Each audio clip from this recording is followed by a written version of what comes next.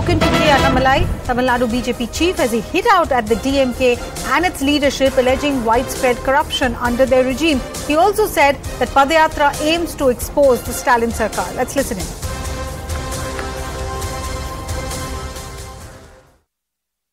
You know, the yatra is successful with the kind of crowds that we've seen yesterday when Home Minister Amit Shah was there. What is the objective of this yatra? Madam, the objective of this yatra, Yen Mann, Yen Makkal, as you will very well see, it is our Honorable PM Narendra Modi ji, who have given the utmost respect to our Tamil culture, to our Tamil language, to our Tamil population. This language, which is the oldest in the world, has got a recognition which nobody has given till now, till 2014. And secondly, as we can see in the last 9 years of Modi ji's government, close to 10,76,000 crore worth of projects have entered into Tamil Nadu. All sections of people have got benefited.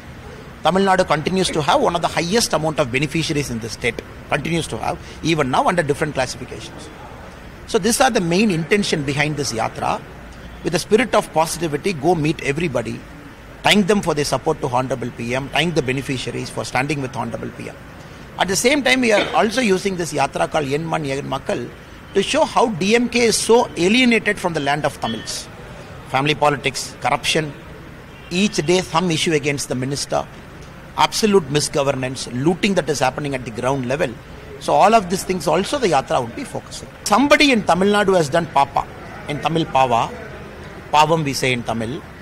It is only the DMK which has done Papa and Pavam. I'll tell you why. This land where we are standing in Rameswaram, which has got the highest number of Tamil fishermen who venture out to the high seas. 2004 to 14 in UPA 1 and 2 had seen highest number of 85 fishermen killing. 85. Now in the last 9 years, you please show me one killing in the high sea. The fishermen believe their life and properties are absolutely protected by Modi ji.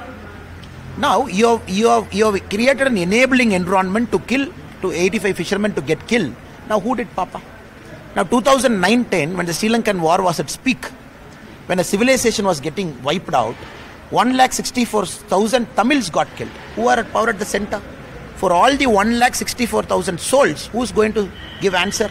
Who's going to respond to them? It is again the DMK which has done Papa and the power.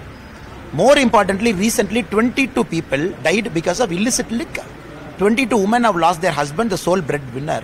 Again, it is the Papa of DMK. And not only that, crores of money when they loot, that money which is supposed to go to a poor person is going to a DMK's first family. Again, you are doing Papa.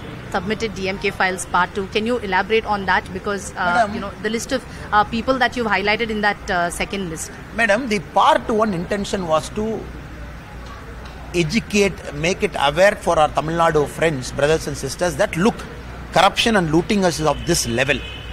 The aim of part 2 is very specific because we are after 6 ministers and their binamis numbering into a couple of hundreds.